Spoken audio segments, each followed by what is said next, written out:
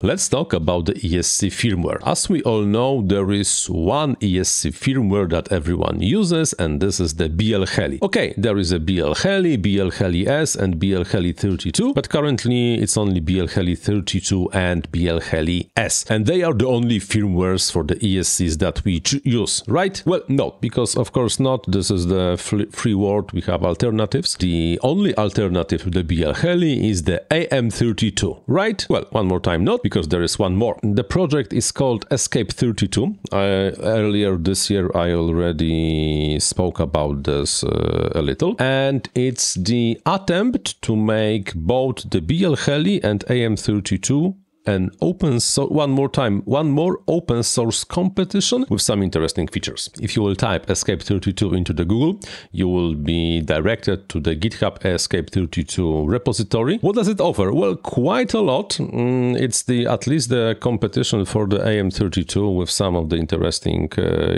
features, but we will not be talking about the features that are, well, quite obvious. We will rather be talking about something that was shown to me today on how the guy behind the ESC32 thinks about how the configuration of the ESC can look like. Yes, I do agree that in case of the Octa, having this function might not be the best idea ever. Even in case of the Quad, it can be problematic. But for example, the guy designed and built ESC with the Wi-Fi. You just power your ESC. ESC has the Wi-Fi. You connect with your smartphone to your Wi-Fi, and you have the full access to everything that the ESC offers. Everything that you can have over there can be changed. Kind of interesting approach to the problem that maybe not many people have, but it's a nice thing that people are actually thinking slightly out of the box on the topics of the ESCs. There are people on the internet who say that the ESCape32 flies better than the AM32,